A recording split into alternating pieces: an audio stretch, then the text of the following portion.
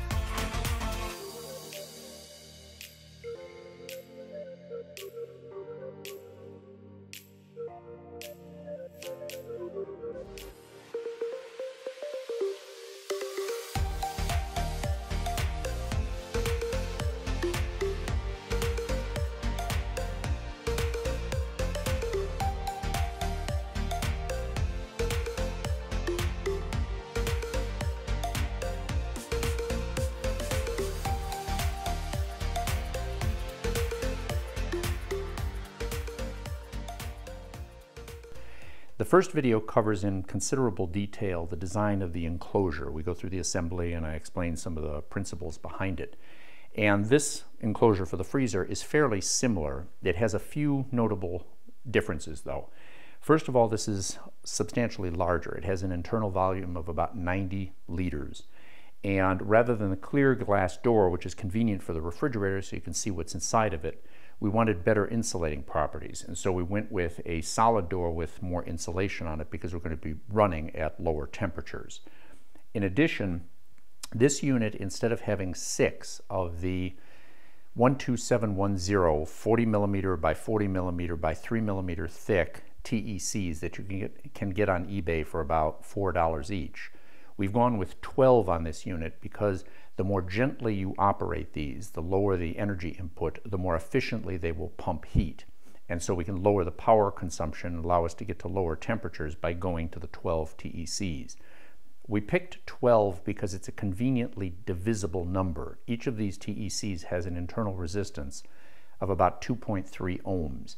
And so by stringing them in a series of, say, 4 parallel series of 3 or 3 parallel series of 4, 6 and 2, 2 and 6, you can vary the driving voltage to whatever is going to be convenient for whatever kind of power supplies you can easily obtain.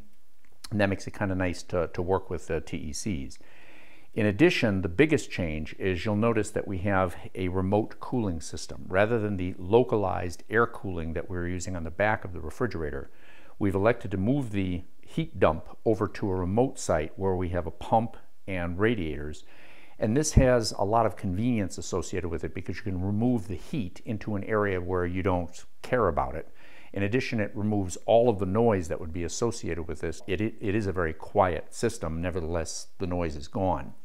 But more importantly, it allows you to remote the heat to potentially not just another room, but to an environment that has a lower environmental temperature, like for example an unheated garage, or as you can see, we've got a radiator similar to these extended outdoors to take advantage of the lower air temperature outside. That decreases the amount of electricity that we need to reach a given temperature, increases the coefficient of performance, and reduces the amount of electricity used. What we're going to do today, rather than go through the principles, because I covered that extensively in the first video, is I'm going to demonstrate the cooling operation as we freeze some ice. And as you'll notice, one of these ice trays here has a thermal probe placed in the bottom of it. And we have 1 liter of water that I'm going to fill up the trays with. And then what we're going to do is we're going to watch with time lapse the temperature versus the time as we cool off the water inside of the freezer. An interesting thing that you'll notice is as we drop the temperature down, the drop will apparently stall at around 0 degrees centigrade. The reason for that is water is a remarkable fluid in that it has a tremendous amount of heat absorption or release when it changes phase, whether it's from a liquid to a gas or a vapor, as we're going to show you in an upcoming video on evaporative air conditioning. I think you're going to like that. But also when it goes from a liquid to a solid or ice, it takes 4 times as much heat removal to take the 0-degree water and make it 0 degrees ice as it takes to remove all of the heat from this tray to bring it down from room temperature to 0 degrees. After a period of fixed temperature, you'll then see the temperature begin to drop again as all of the water has frozen and will reach a low equilibrium temperature with the freezer. Once we've done that, then what we're going to do is we're going to hook up the cooling system to the outdoor radiator, leave the power the same, and we'll see how much lower we can get the temperature simply by using outdoor air rather than room air for the cooling.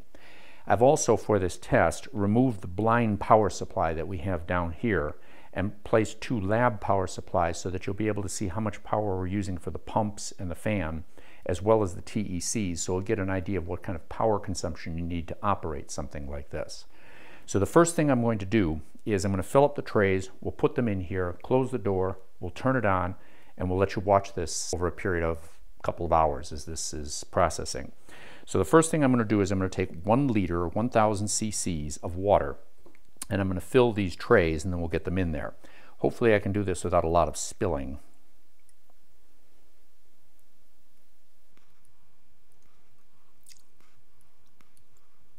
I'm using a fixed amount of water just because just freezing the ice doesn't really tell you much about its cooling capacity, but if you know how much water you're putting in there and you calculate that it takes about 2,000 joules per cc to remove the energy for the phase change from liquid water into ice, you'll get an idea of just what kind of actual wattage cooling capacity the system has.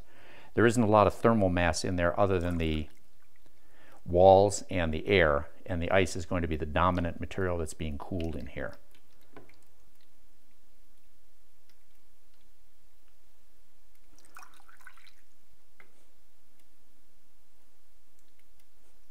Good.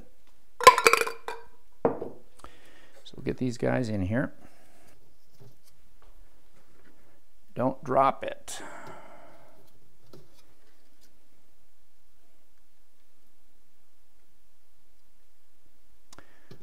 Hey, success. Now turn on the temperature meter.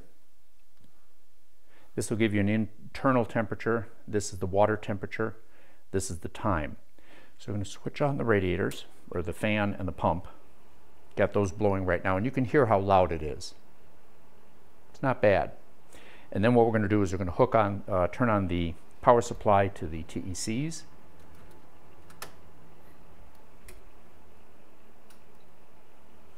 And run them up to about there. All right, you can see the temperature, 15.2, time about 1618, and power used here is around 19 watts. Power used here is almost 200 watts, so call it about 219 watts. Let's get going.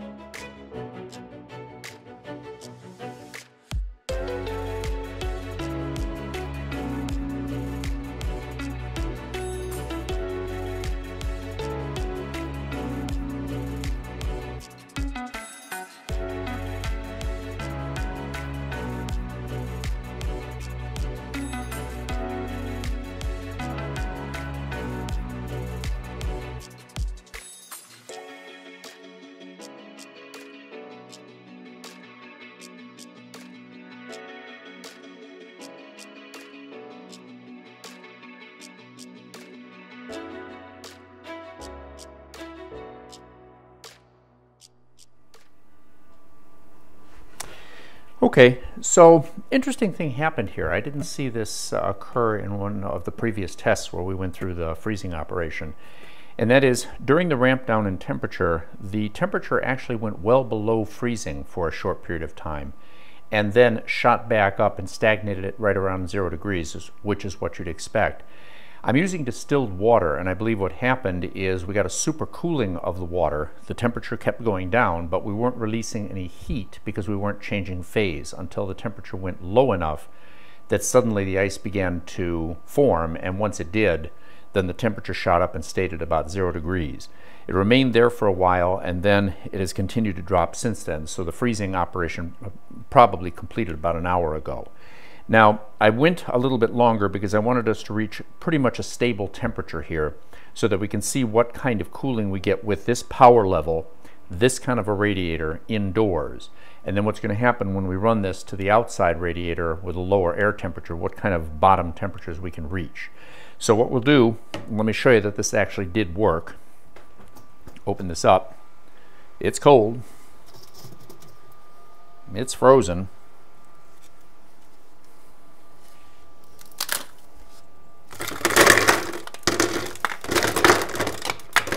As you can see, it works. Now what I'm going to do is I'm going to put this back in here, and then I'm going to take a break from the video for just a minute, and I'm going to hook up the outside radiator and disable this radiator here, and then we'll begin the cooling operation again. So see you in just a sec.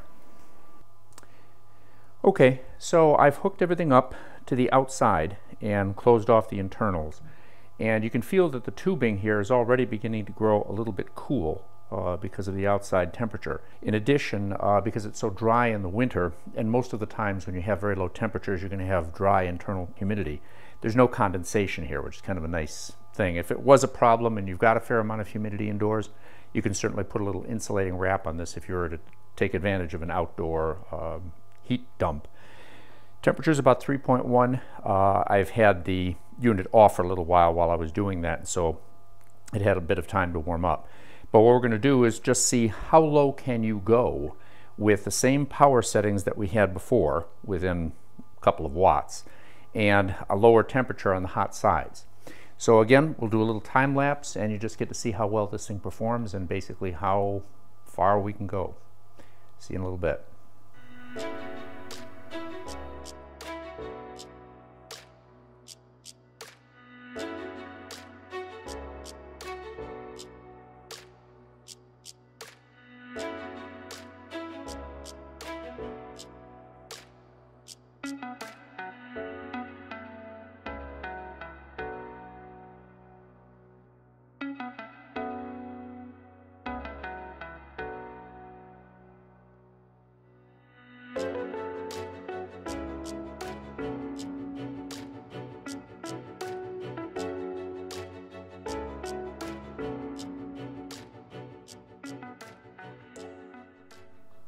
Okay, it's getting pretty late, and I really want to keep this going because the temperature just keeps dropping, but I'm getting pretty tired, and so I think we're going to call it quits. But as you can see, we've gotten the temperature down to minus 14.5 centigrade, and I don't know if you can see, but there's a small analog thermometer outside, and the outside temperature is running at about 34, 35 degrees, about 2 degrees centigrade. And you can feel the tubes. They're quite cold, but because of the dry conditions in here, there's no condensation, no drips. It's a nice way of augmenting the performance of the Peltiers, reducing the power requirements. We could have lowered this down and had the same kind of cooling effect, or we can get to much lower temperatures using the same amount of power. In an upcoming video we're going to be posting in a few weeks, we're going to be getting away from the TEC cooling system, which in a sealed box is acceptable for its low efficiency. And we're going to be looking at a desiccant-based air conditioning system that really blows away the efficiency of typical compressor-based air conditioning systems. It's pretty exciting, and it's looking like it's going to really work pretty well. So we're going to close this down. I want to thank you very much for watching, and please subscribe because it really does help out the channel. And I look forward to seeing you on the next video. You have a great evening. Good night.